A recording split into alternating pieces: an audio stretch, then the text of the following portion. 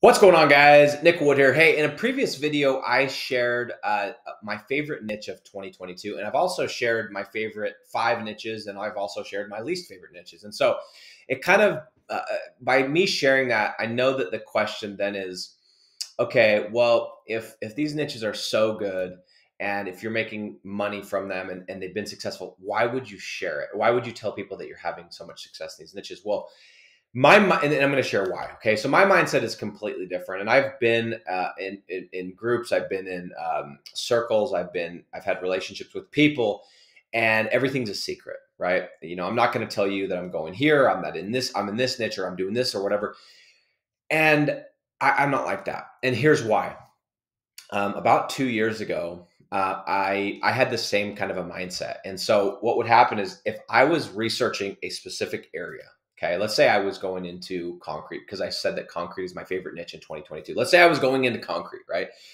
If I went and started doing the homework and I came across another lead generator, okay, didn't even matter. This is before, okay, before things changed. But in the very beginning, if I came across another lead generator, didn't matter if there was no competition besides that person.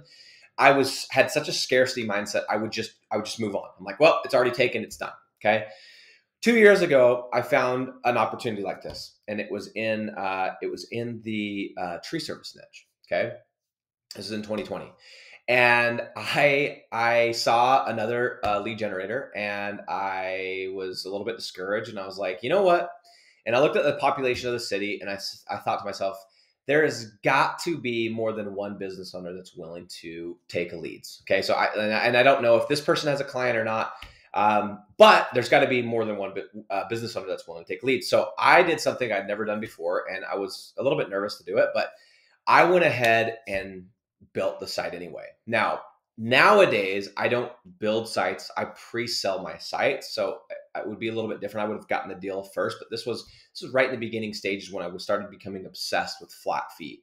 And so I wasn't quite to that pre-selling stage.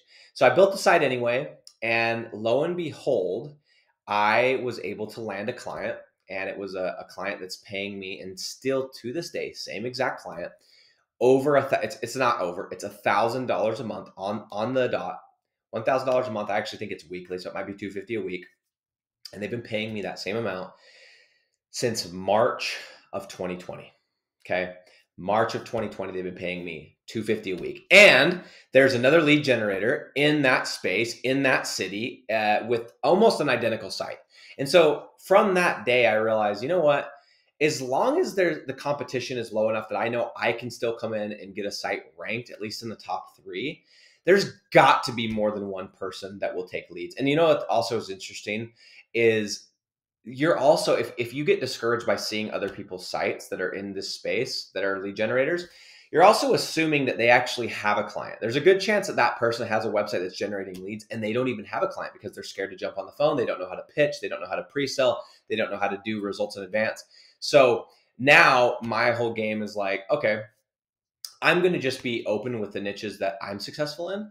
And it's been nice because I was so weird about it. I was so close to my chest, and I started thinking, well, like I wouldn't even add people from other programs and other groups because I was like, well, if they are my friends, then what if they see that one of my clients is my friend, and then they connect the dots and they see that I'm in this niche, and it's a scarcity mindset. That's all it is. So now I don't care. If I see a niche, if I like a niche like concrete, and I go and do the homework, and there's another lead generator in there, okay, and it's still a low-hanging fruit niche, it's going to be possible to rank really quickly. Everything else checks out the way that I do due diligence. I'm still rolling with that, baby. I'm still going into that niche. I don't care. So that is why I share it. It makes it so I don't have this scarcity mindset. I don't worry about it because I don't care. And so I post videos of the closes that I do. I post videos of the niches that I'm in, the keyword lists that I find, because I think that we have too much of a scarcity mindset, and it's in reality, it's not the case. So anyway, as usual, if you haven't already, jump into my free Facebook group if you like anything that we talk about in this channel, which is all things flat fee sales with Rank and Rent, and I will see you soon.